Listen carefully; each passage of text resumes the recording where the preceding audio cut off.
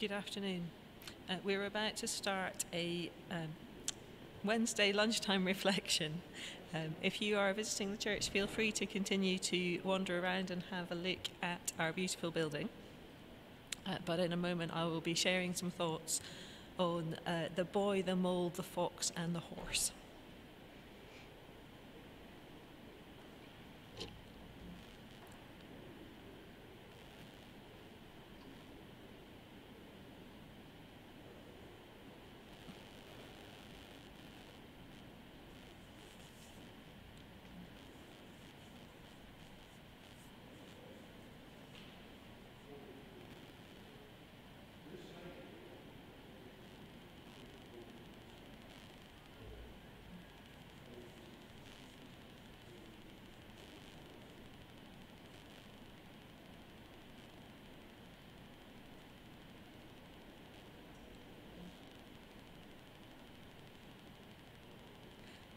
Good afternoon.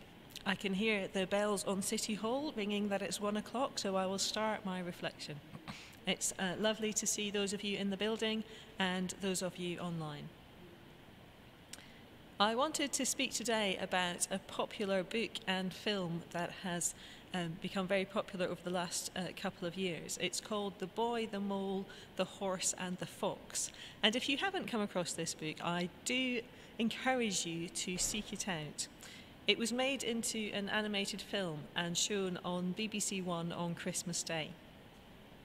I would say this is in the tradition of Winnie the Pooh or Wind in the Willows. It looks like a children's book, but actually the content is simple, beautiful and full of wisdom. The animated film is a little bit like The Snowman in that it's a wonderfully hand-drawn animation with a delightful soundtrack and a gentle but profound story. The characters featured in the book started life as Facebook posts. The artist Charlie Mackesy started posting his drawings on Instagram as an invitation to develop a conversation around mental health and vulnerability. One of these images of the boy and the horse has a caption, "What's the bravest thing you've ever said?" asked the boy. "Help," said the horse. And this simple image of a boy and a horse talking became very popular and began to be used in all sorts of settings, particularly around men in services who needed to seek help for PTSD but found it very difficult to admit their vulnerability. So that was one of the first posts that became very popular. And Charlie continued to post images and words and develop conversation around what it means to be strong, what it means to be brave, what it means to be human. And as he continued to post these images, the country fell into COVID. And Charlie's cartoons continued to encourage people to be brave, to keep going, to look to the future, to celebrate and be grateful to the NHS for the work that they were doing. And these images became, he posted some around in physical spaces and he sent them to nurses, and they just became part of the culture amongst COVID, and they were really encouraging for people. And then he started working with a publisher to compile a book, which was then released mid-COVID. And that book became a source of encouragement and hope for many, many people. And then, as the BBC picked it up, the animated film had a bit more of a storyline. The book itself is just a series of images, but the film has a storyline, a very simple story of a lost boy looking for a home and finding it in the love and support of his friends as they navigate the storms of life together. So I've been intrigued by this book, and as well as buying it for my daughter and various friends, I started to wonder, who is this Charlie Mackesy? Who is this artist? Where did he come from? What is he inspired by? And through the wonders of Google and YouTube, we can find out that actually Charlie Mackesy is a well-established artist before any of this took off. He was a cartoonist for The Spectator. He's a well-regarded sculptor and illustrator. And what's interesting to me is that he's also a Christian. And a lot of his work comes from his Christian roots and his Christian thoughts.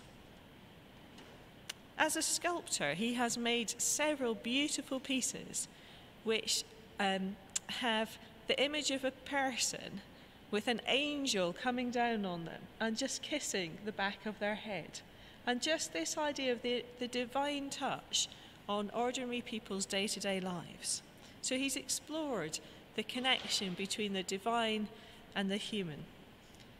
Another one of his pieces, he's a painter and a lithographer, so another one of his pieces was actually very popular in Christian circles a few years ago, but it's an image called The Prodigal Daughter. And it's an image of a man, presumably the father, hugging a young woman.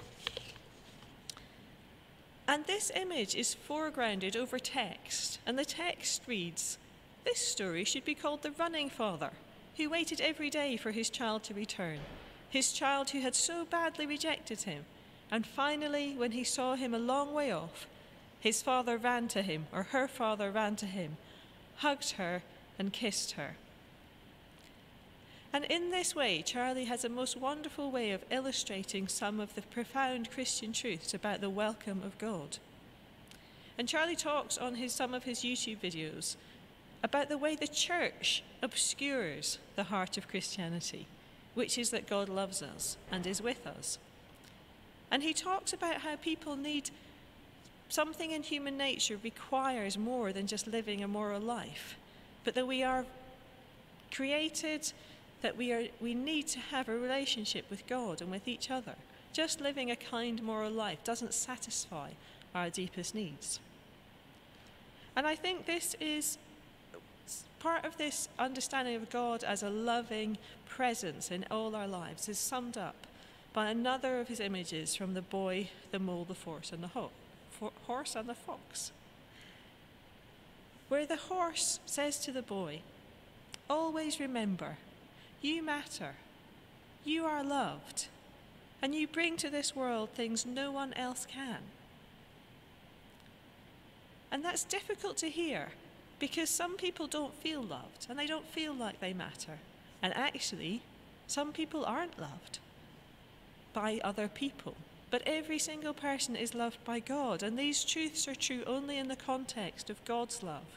It is God who always loves us, who always regards us as important, and who created us as unique individuals, bringing something to this world that no one else can.